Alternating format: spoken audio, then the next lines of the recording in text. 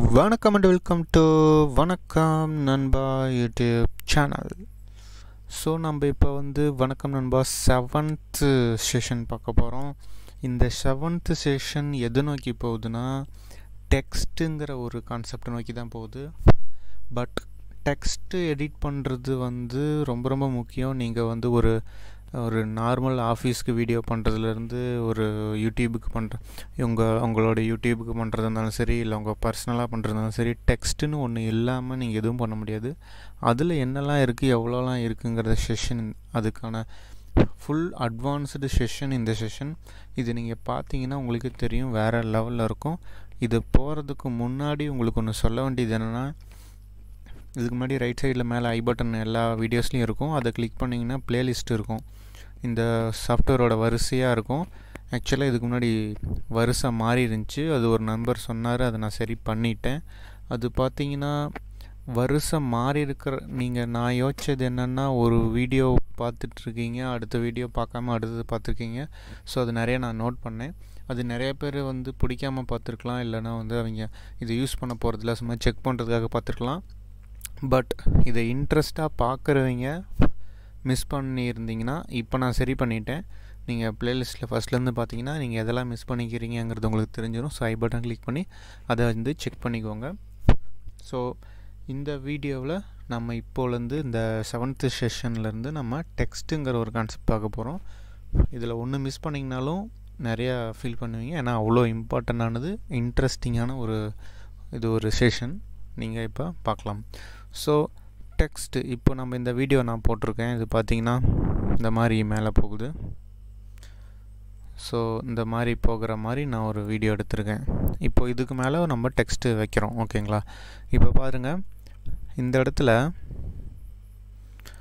இந்த எஃபெக்ட்ஸ் இருக்குது பார்த்தீங்களா? இந்த எஃபெக்ட்ஸ் ஆஃபில் இருந்துச்சுன்னா ஆன் பண்ணிக்கோங்க. ஆன் பண்ணிவிட்டு இந்த இடத்துல டைட்டில்ஸ் இருக்கும். டூல் பாக்ஸில் டைட்டில்ஸை செலக்ட் பண்ணிக்கோங்க. அதில் டெக்ஸ்ட் இருக்கும். டெக்ஸ்ட்டு நம்ம நார்மலாக நம்ம யூஸ் பண்ணுறது மேக்ஸிமம் இதிலே எல்லாம் கவர் ஆயிரும். டெக்ஸ்ட்டு ப்ளஸ்னால் அது அட்வான்ஸு, அதுவும் நான் சொல்லி தருவேன். ஃபஸ்ட்டு டெக்ஸ்ட்டு தூக்கி போடுறேன். இங்கே பாருங்கள், வீடியோவுக்கு மேலே போடுறேன். வீடியோ மேலே போட்டோன்னா வீடியோ கட் ஆயிரும். வீடியோவுக்கு மேலே ஒரு லேயராக நான் நியூ டைம்லைனாக போடுறேன். ஓகேங்களா? இந்த இடத்துல வீடியோவுக்கு மேலே போட்டிருக்கேன். இங்கே பார்த்தீங்களா, டிஃபால்ட்டாக டைட்டில் வந்துருச்சு. இதை நான் செலக்ட் பண்ணேன்னா எனக்கு இது மேலே நான் செலக்ட் பண்ணேன்னா எனக்கு செலக்ட் ஆயிரும். நான் இப்போ இதை எங்கே வேணாலும் மூவ் பண்ணி வச்சுக்கலாம். இப்போ நான் இங்கே வச்சுக்கிறேன்னு வச்சுக்கோங்களேன். இந்த இடத்துல வச்சுருக்கேன். இப்போ நான் அப்படியே அதுக்கு நேராக கீழே கொண்டு வரலாம். இப்போ நான் எங்கே வைக்கிறேனோ அதுக்கு நேராக கீழே, அதுக்கு நேராக லெஃப்ட்டு, அந்த மாதிரி வரும். இப்போ நான் ஃபோர்ஸ் பண்ணி இங்கே நவுத்தி வச்சுட்டேன்னு வச்சுக்கோங்களேன். இப்படி நவுத்தி வச்சுட்டேன். இப்போ எனக்கு இதோட மேலே கீழே எனக்கு கிடச்சிரும். அப் டவுன் கிடச்சிரும். ஸோ அது ஒரு இது வச்சுருக்காங்க. அந்த மூலையில் இந்த மூலையில் வச்சா தான் கரெக்டுங்கிற மாதிரி அது ஒரு லொக்கேஷன் செட் பண்ணியிருக்காங்க. ஸோ அது ஆட்டோமேட்டிக்காக ஃபிக்ஸ்ட் ஆகுது. ஸோ இப்போ ஃபிக்ஸ் ஆயிடுச்சு. இது எப்படி ரீநேம் பண்ணுறதுனா, டபுள் கிளிக் பண்ணிங்கன்னா உங்களுக்கு இங்கே ரீநேம் போயிடும். அப்படி இல்லைனா ஒன்றும் இல்லை, ஜஸ்ட் நீங்கள் மவுஸை கொண்டு போய் இங்கே கிளிக் பண்ணிட்டு பேக் ஸ்பேஸ் அழுத்தி இதை டெலீட் பண்ணிடுங்க. டெலீட் பண்ணிட்டு இப்போ நான் DaVinci Resolve டைப் பண்ணிக்கிறேன். DaVinci Resolve 16 அப்படின்னு டைப் பண்ணிக்கிறேன். ஓகேங்களா? இப்போ நான் இதை நவுத்திக்கிறேன். ஸோ DaVinci Resolve அப்படிங்கிற டெக்ஸ்ட்டை நம்ம போட்டாச்சு. இப்போ இந்த டெக்ஸ்ட்டை என்னெல்லாம் பண்ணலாம் அப்படிங்கிறத நான் உங்களுக்கு சொல்கிறேன். அப்படிங்கிறத இங்கே பாருங்கள், ஃபாண்ட் ஃபேமிலி. இதில் நீங்கள் ஃபாண்ட்டோட டைப்பை நீங்கள் மாற்றிக்கலாம். இந்த இது பார்த்தீங்கன்னா உங்களுக்கு தெரியும், ஃபாண்ட்டு நீங்கள் ஏற்கனவே மாற்றிருப்பீங்க. ஸோ அந்த இதெல்லாம் அங்கே பார்த்தீங்களா சேஞ்ச் ஆகுது. ஸோ இந்த மாதிரி ரோபோட்டோ, இதெல்லாம் வேறு, இது எம்எஸ் மிக்கோ. ஸோ இதில் நீங்கள் எனக்கு பேர் நான் எது யூஸ் பண்ணேன்னு எனக்கு தெரியல. நீங்கள் இதில் ஃபோட்டோஷாப்பில் யூஸ் பண்ணிங்கன்னா உங்களுக்கு அதுலேயே காட்டிடும், சைட்லேயே என்ன மாதிரி டெக்ஸ்ட் வருங்கிறத காட்டிடும். பட் இதில் எனக்கு கிளிக் பண்ணால் தான் தெரியுங்கிறனால நான் ஒன்று ஒன்றா கிளிக் பண்ணி பார்த்துட்டுக்கிறேன். அவ்வளோதான், வேறு ஒன்றும் இல்லை. ஸோ நான் டைம்ஸ் நியூ ரோமனே நான் கொடுத்துக்கிறேன். எனக்கு அது பிடிச்சிருக்கு, எனக்கு இது வந்து பிடிச்சிருக்கு, டைம்ஸ் நியூ ரொம்ப பிடிச்சிருக்கு. ஸோ நான் வச்சுக்கிறேன். உங்களுக்கு எது வேணுமோ அதை வச்சுக்கோங்க. ஃபாண்ட் ஃபேஸ் போல்டு கொடுத்தோம்னா நம்மளுக்கு இங்கே போல்டு வந்துடும். ஓகேங்களா, அவ்வளோதான், வேறு ஒன்றும் இல்லை. கலர் இப்போ நான் எல்லோ வைக்கிறேன்னு வச்சுக்கோங்களேன், எனக்கு அங்கே எல்லோ வந்துடும். செலக்ட் பண்ணிட்டு ஓகே கொடுத்தா முடிஞ்சுது. நீங்கள் இங்கே பார்த்தீங்களா உங்களுக்கே தெரியும் கலரில் எவ்வளோ டீட்டெயிலிங், ஆடு கஸ்டம், உங்களுக்கு வந்து வேல்யூஸ் கொடுத்துக்கலாம். நீட்டாக வந்து DaVinci Resolve வந்து ப்ரொஃபஷ்னலாக நீட்டாக கொடுத்துக்கிறாங்க. இங்கே செலக்ட் பண்ணால் எனக்கு பர்ஃபெக்டான எல்லோ கிடைக்கும். மேலே செலக்ட் பண்ணாலும் பார்த்தீங்களா டார்க் எல்லோ கிடச்சிருச்சு. இப்போ சைஸு இதை நான் அப்படி ஜூம் பண்ணிக்கலாம். எவ்வளோ கிளியராக ஷார்ப்பாக வருது பார்த்தீங்களா. இந்த அளவுக்கு உங்களுக்கு ஃபாஸ்ட்டாகவும் எதுலேயும் வந்து ஃபுல் குவாலிட்டியில் ரன் பண்ணி காட்டாது. ஆஃப்டர் எஃபெக்டை கூட கொஞ்சம் ஸ்லோவாக தான் இருக்கும். அதே மாதிரி ட்ராக்கிங் வந்து உங்களுக்கு ஸ்பேஸ், ஒரு எழுத்துக்கும் இருக்கிற ஸ்பேஸ், இது வந்து லைன் ஸ்பேஸ். லைன் ஸ்பேஸ்னால் இன்னொரு 2 லைன் டைப் பண்ணிக்கலாம்.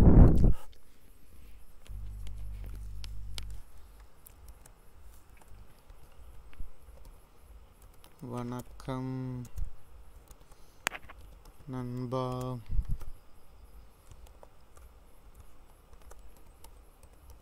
யூடியூப்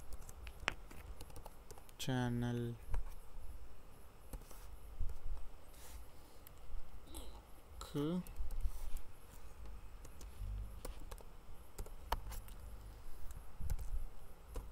யூடியூப் சேனலில் பிளேலிஸ்ட் போய் பாருங்க.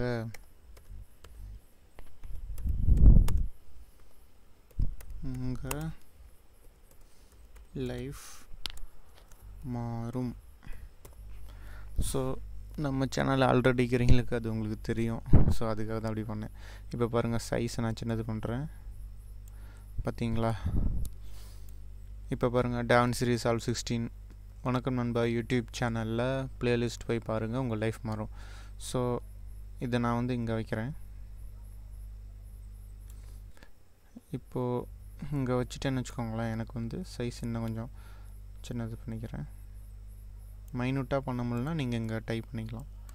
இந்த இடத்துல 50ன்னு கொடுக்குறேன் பார்த்தீங்களா. இல்லை இது ரொம்ப சின்னதாக இருந்துச்சுன்னா 70. ஓகேங்களா. இப்போ நான் இதுவே இன்னும் கூட இதை மாற்றலாம். யூடியூப் சேனலுங்கிறது கீழே கொண்டு வந்துடலாம். உங்கள் லைஃப் மாறும் அப்படிங்கிறதையும் கீழே கொண்டு வந்துடலாம். இங்கே ஒரு ஸ்பேஸ் இருக்குது, இங்கே ஒரு ஸ்பேஸ் இருக்குது. ஓகே, இப்போது இந்த மாதிரி 4 லைன் நான் கொடுத்துட்டேன். இப்போ பார்த்தீங்கன்னா லைன் ஸ்பேஸ் உங்களுக்கு வரும், புரியும் பார்த்தீங்களா. லைன் ஸ்பேஸ் அது ஒன்று. கீழே வந்து அண்டர்லைன் பண்ணலாம், இல்லைன்னா மேலே வந்து லைன் போடலாம், இல்லைன்னா ஸ்ட்ரைக் அவுட், ஒரு வேர்டு வந்து இது தப்புன்னு சொல்கிறதுக்கு அடிச்சு விடுவாங்க அந்த இது. அதுக்கப்புறம் ஸ்கொயர், அதாவது எப்படின்னா இப்போது பாருங்கள், இந்த நண்பாங்கிறது ஸ்கொயரில் போகணும் அப்படின்னா ஸ்கொயர் எழுத்துனா வணக்கம் ஸ்கொயர் நண்பா அந்த மாதிரி. ஓகேங்களா, பேக் வந்துக்கிறேன். நெக்ஸ்ட்டு பேஸு, அதே மாதிரி இந்த நண்பாவை பேஸ், வணக்கம் பேஸ் நண்பா, அதில் நீங்கள் மேக்ஸில் வந்திருக்கும், நீங்கள் அந்த மாதிரி பண்ணிக்கலாம். மேக்ஸ் யூஸ் பண்ணும்போது இந்த இடத்துல யூஸ் ஆகும். ஆல் கேப்ஸ் அது கொடுத்தீங்கன்னா, இப்போ நான் நண்பாங்கிறது செலக்டில் இருக்குது, அதனால நண்பா மட்டும் செலக்ட் ஆகுது, கேப்ஸ் ஆகுது. ஃபுல்லாக செலக்ட் பண்ணிட்டு ஆல் கேப்ஸ் அப்படின்னு கொடுத்தோன்னா அங்கே பார்த்தீங்களா ஃபுல்லாக கேப்ஸ் மாதிரிக்கும். உங்களுக்கு சில டைம் வந்து ஃபுல்லாக கேப்ஸ் இருக்கும்போது நீங்கள் மாற்றி டைப் பண்ணியிருப்பீங்க, அந்த டைமில் உங்களுக்கு இது யூஸ்ஃபுல்லாக இருக்கும். இப்போது மிக்ஸ்லேயே இருக்கட்டும். அதே மாதிரி ஆல் லோவர்ஸ், எல்லாமே லோவர், அந்த மாதிரி டைப்ஸ் இருக்குது பார்த்துக்கோங்க. மிக்ஸ்டே கொடுத்துக்கிறேன். இப்போ பாருங்கள் லெஃப்ட் அலைன்மெண்ட்டில் இருக்குது. டிஃபால்ட்டாக லெஃப்ட் அலைன்மெண்ட்டில் தான் இருக்கும். இது வந்து சென்டர் அலைன்மெண்ட் பார்த்தீங்கன்னா உங்களுக்கு தெரியும். இது வந்து ரைட் அலைன்மெண்ட், இது வந்து ஃபுல்லாக ஃபில் ஆகும். ஸோ டிஃபால்ட்டாக லெஃப்ட்டே இருக்கட்டும், இல்லைன்னா சென்டர் வச்சுக்கிறேன், எனக்கு பிடிக்கும். ஓகே, இப்போது ஆங்கருக்கு மேலே, அதாவது இந்த சென்டர் தான் ஆங்கர், அதுக்கு மேலே இருக்கணும், இல்லைன்னா சென்டரில் இருக்கணும், இல்லைன்னா கீழே இருக்கணும், இல்லைன்னா இந்த சைடில் இருக்கணும், இல்லை இந்த சைடு, இல்லைன்னா இதுக்கு சென்டர் மேலே இருக்கணும். இது வந்து டிஃபால்ட்டாக இதில் தான் இருக்கும், அதிலே வச்சுக்கிறேன். அது வந்து ஆங்கர் பாயிண்ட்டு உங்களுக்கு தெரியும்ல, இங்கே ஆங்கர் பாயிண்ட்னா ரொட்டேட் பண்ணால் இது இப்படி சுற்றும். இப்போ சென்ட்ரல் ஆங்கர் பாயிண்ட்னா இது அப்படி சுற்றிக்கும். ஸோ அந்த ஆங்கர் பாயிண்ட்டு தான் வச்சுருக்காங்க. அது நான் ரொட்டேட் பண்ணும்போது உங்களுக்கு புரியும். இப்போ பொசிஷன், இப்போ பார்த்தீங்களா, முன்னே கஷ்டப்பட்டு இங்கே நவுத்தி வைக்க முடியாமல் வச்சுக்கிட்டு இருந்தேன், வேல்யூ பண்ண முடியல. இப்போ பாருங்கள், ஈஸியாக பொசிஷனை வச்சு என்னால் மூவ் பண்ண முடியுது. இப்போ பார்த்தீங்களா, பர்ஃபெக்டாக நான் எட்ஜில் வச்சுக்கிட்டேன். ஸோ இல்லைன்னா கொஞ்சம் கேப் ஒன்றுன்னா விட்டுக்கலாம். இந்த அளவுக்கு, இந்தாண்டையும் இந்த அளவுக்கு, ஓகேங்களா. ஸோ இப்போ பார்த்தீங்கன்னா உங்களுக்கு ஒரு இந்த இதுலேயே உங்களுக்கு ஒரு ஃபுல்ஃபில் ஆகிருக்கும் நீங்கள் பார்த்த வரைக்கும்.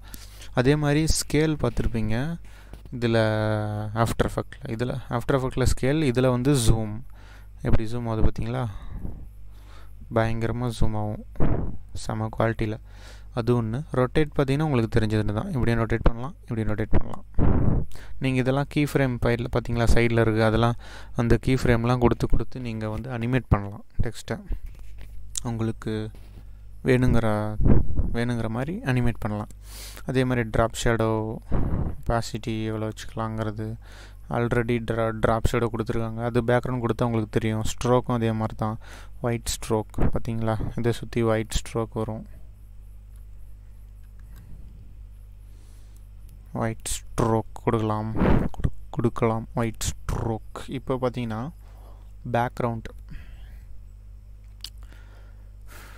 பேக்ரவுண்டு பார்த்தீங்கன்னா, இப்போ நான் வந்து ப்ளூ கொடுக்குறேன்னு வச்சுக்கோங்களேன்.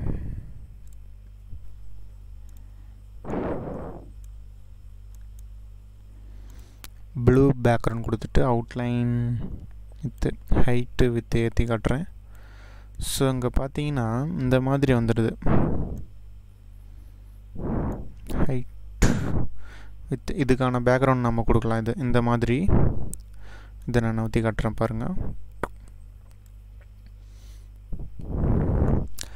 ஸோ இந்த மாதிரி நம்மளுக்கு வந்து இது வந்து ஃபுல் பேக்ரவுண்டுக்கான இது கிடையாது. இது வந்து அதோட இது கிடையாது. அதே மாதிரி ஒபாசிட்டி ஃபுல் வச்சுக்கலாம், கம்மி பண்ணிக்கலாம். ஸோ இது ஓகே, இது உங்களுக்கு புரியும். ஹைட்டு வித்து வந்து இந்த இதோட பேக்ரவுண்டோட ஷேப் ஹைட்டு வித்து. அவுட்லைன்னா நம்ம அவுட்லைன் இந்த மாதிரி கொடுத்துக்கலாம், அந்த பாக்ஸோட அவுட்லைன் கொடுத்துக்கலாம். இது வந்து கார்னர் பார்த்திங்கன்னா 0.037 இருக்குது, அதனால கொஞ்சம் பெண்ட் ஆகிருக்கு. இப்போ நான் அதிகம் பண்ணேன்னு வச்சுக்கோங்களேன், இந்த மாதிரி பெண்ட் ஆகும். இன்னும் நல்லா பண்ணோன்னா எனக்கு சர்க்கிளே கிடச்சிரும் பார்த்தீங்களா. இப்போ பார்த்தீங்கன்னா ஹைட்டு வித்து ஏற்றிக்கலாம் அதுக்குள்ளே அடங்கிறதுக்காக. ஸோ இந்த மாதிரி கார்னரை நான் ஃபுல்லாக கம்மி பண்ணிட்டேன்னு வச்சுக்கோங்களேன்.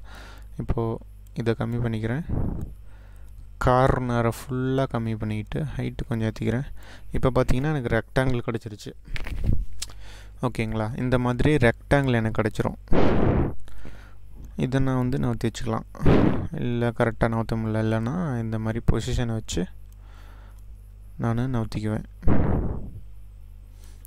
ஸோ இந்த மாதிரி நீங்கள் பேக்ரவுண்ட் கலர். ஆனால் இதில் ஒரு விஷயம் என்னென்னா, பேக்ரவுண்டு டெக்ஸ்ட்டுக்கான பேக்ரவுண்டு தானே, இங்கே ரொட்டேட் பண்ணால் டெக்ஸ்ட்டு மட்டும் தானே ரொட்டேட் ஆகணும்னு நீங்கள் நினச்சிங்கன்னா கிடையாது, அதுவும் சேர்ந்து தான் ரொட்டேட் ஆகும். ஏன்னா இந்த செட்டு ஃபுல்லாகவே இந்த டெக்ஸ்ட்டுக்கான ஒரு ப்ராப்பர்ட்டிஸ், அதாவது இன்ஸ்பெக்டர், DaVinci Resolve படி சொல்லணுன்னா இன்ஸ்பெக்டர், ஓகேங்களா.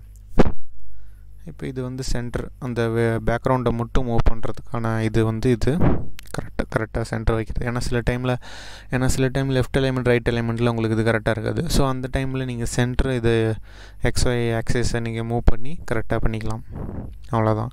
இப்போது இந்த டெக்ஸ்ட்டில் நான் சொன்ன வரைக்கும் உங்களுக்கு வந்து ஓரளவுக்கு ஒரு டெக்ஸ்ட்டை எப்படி ஃபில் பண்ணி ஒரு பார்டர் கொடுத்து இது பண்ணி ஸ்ட்ரோக் கொடுத்து நீங்கள் ஃபோட்டோஷாப்பில் போய் பண்ணி எடுத்துகிட்டு வர வேணாம், எல்லாமே இங்கேயே கிடைக்குது. ஸோ அதை நீங்கள் ஃபுல்லாகவே இந்த இடத்துல நீங்கள் பண்ணிக்கலாம். அதுக்கான தான் DaVinci Resolve அட்வான்ஸ் நான் சொல்லிகிட்டு இருக்கேன். ஸோ இதை நீங்கள் வந்து ப்ராக்டிஸ் ஃபஸ்ட்டு பண்ணுங்கள். இதை நீங்கள் எந்த அளவுக்கு ப்ராக்டிஸ் பண்ணுறீங்கிறத பொறுத்து தான் நான் வரப்போகிற நெக்ஸ்ட்டு கிளாஸில் நான் வந்து சொல்கிறதுல உங்களுக்கு எந்த அளவுக்கு அண்டர்ஸ்டாண்டிங் வரப்போகுதுங்கிறது உங்களுக்கு தெரிய வரும். ஸோ அதுக்கு முன்னாடி ஒன்று சொல்கிறது என்னென்னா, இதையும் டவுன்லோட் பண்ணி பார்க்காதீங்க. ஏன்னா இப்போ நிறையா வீடியோஸ் இருக்குது வரிசையாக, நீங்கள் எல்லாத்தையும் டவுன்லோட் பண்ணி பார்த்துட்டிங்கன்னா உங்களுக்கு என்ன ஆகுன்னா, பின்னாடி நான் வரப்போகிற அதாவது VFX உங்களுக்கு இது வந்து பயன்படலாம், சில பேருக்கு பயன்படாமல் போகலாம். ஆனால் பின்னாடி வரப்போகிற விஎஃப்எக்ஸ் கிளாஸில் வாட்டரு ஃபயர் இதெல்லாம் நீங்கள் ஓனாக க்ரியேட் பண்ணுற அளவுக்கு நான் உங்களுக்கு வரப்போகுது. ஸோ இந்த 3ds மேக்ஸில் ஃபோனிக்ஸ் அது இதுன்ட்டு நிறைய பேர் வந்து விஎஃப்எக்ஸில் நிறைய பேர் கேட்குறீங்க. அது இந்த சாஃப்ட்வேர் முடிஞ்சதும் வரும்.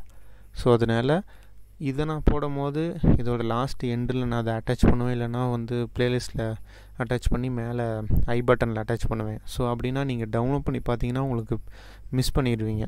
ஸோ அதுக்கு தான் சொல்கிறேன், சப்ஸ்கிரைப் பண்ணி வச்சுட்டு பெல் பட்டனை கிளிக் பண்ணி வச்சுட்டிங்கன்னா இன்றைக்கி நீங்கள் உங்களுக்கு சாதாரணமாக தெரிகிற இந்த சேனல் பின்னாடி வேறு லெவலில் தெரியும். அப்போ நீங்கள் மிஸ் பண்ணிடுவீங்க. ஸோ பண்ணி வச்சுக்கோங்க.